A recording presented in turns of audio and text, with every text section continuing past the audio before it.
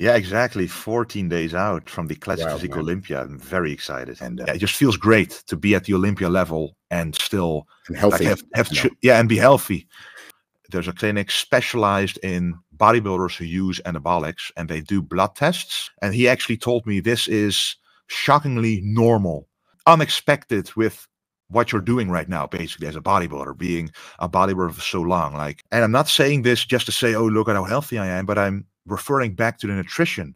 Like, you can eat very healthily, but once you see the results that it yields, and that really motivates me to keep it up and keep inspiring people to do it as well.